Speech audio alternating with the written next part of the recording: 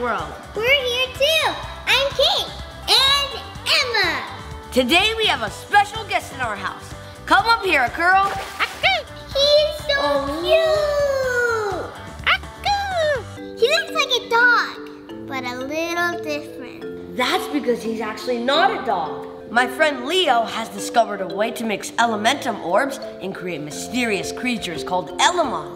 Aquro was the first Elemon Leo ever created. Oh wow! Can he do anything cool? Aquro was made out of 2 hydrogen orbs and 1 oxygen orb. Just like water is made out of 2 hydrogen atoms and 1 oxygen atom. So he can do anything water can. He can shoot water, he can stretch his body, and change his body shape however he wants. Oh, Aquro, splash water! Whoa!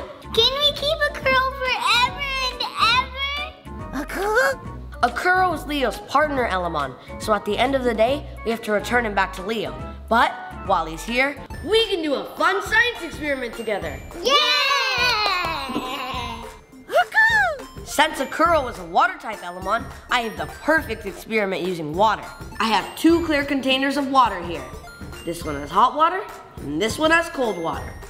If I put food coloring in, which one do you think will mix faster? I don't know. It will be the same because both of them are water. Aquro, what do you think? Well, let's find out. Let's do it! Okay, get ready. 3, 2, 1, go! Whoa. Whoa! The hot water spreads the food coloring so much faster. Yeah, and also the cold one is so slow. Whoa, the hot one's already done. And it looks like the cold one barely moved. It looks like you, Aquro. Let me tell you why the hot water goes faster than the cold water. Here's why. Hello everyone, it is I, Com, your science companion. I am here to help Ryan explain how the food coloring moves faster in the hot water than the cold water. If we zoom way in on the water, we can see that it's made of lots of tiny parts called molecules. These molecules are constantly moving. When water is heated up, the molecules get more energy, so they start moving really fast, just like popcorn kernels popping in a microwave. When we added the food coloring, it got spread around super quickly, because all those molecules were bumping into each other a lot. Meanwhile, the other glass being cold meant those molecules were moving really slowly. It took a lot longer for the food coloring to spread around because those molecules weren't bumping into each other as much. It's kind of like if you wanted to tell all your friends some big news.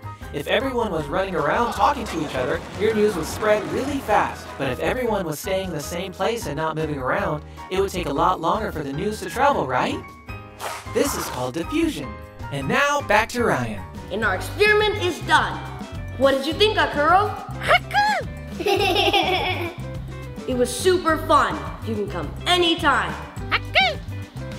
And Wait! Stop the show! Stop the show! Watching this gave me a great idea for another diffusion experiment. Plus, it's colorful. Ryan did a good job showing the diffusion rate of blue food coloring in hot and cold water, which got me to thinking, do different colors of food coloring diffuse at the same rate? So I said to myself, how could we possibly test multiple colors all at once? The answer was obvious, candy! We set up our experiment with identical patterns of candy on identical plates. Now, my assistant will pour an identical amount of hot and cold water. We learned in Ryan's experiment that the food coloring diffuses faster with hot water than cold water. Now, let's see how multiple colors do side by side in both temperatures. And they're off!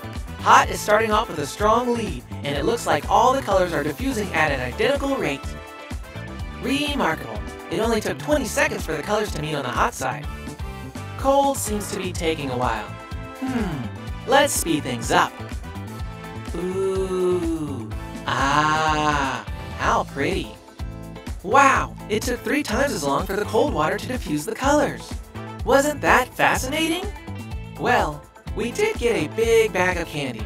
Plus the water's already heated up, so why don't we try out some groovy patterns just for fun?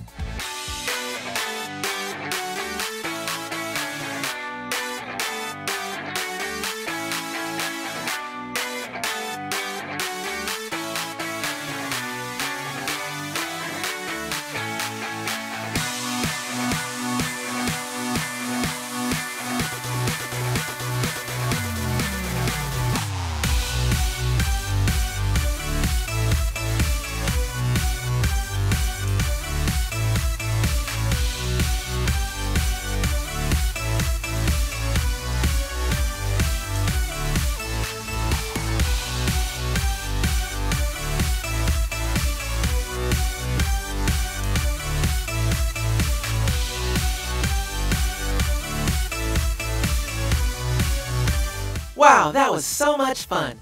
Now back to your regularly scheduled program. Take it away, Ryan. Thank you for watching. Remember, always stay happy and rise up. Bye!